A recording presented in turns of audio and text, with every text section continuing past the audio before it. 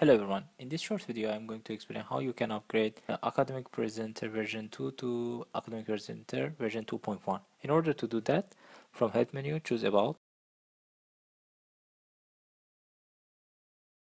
and you can see that it's announcing newer version is available. Click on it, a window will pop up and explain the features of version 2.1, and it said that it needed to download about 6 megabytes from internet in your computer.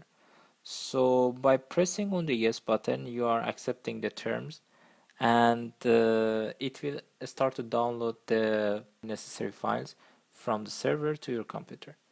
Then after that, it asks you to restart your computer to reflect the change.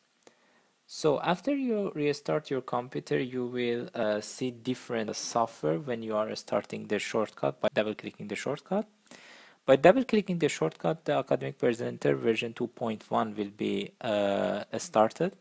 And you can check the version from the Help menu, again pressing About item, and you will see that the Academic Presenter version 2.1 is already installed on your computer. Thanks for watching this video.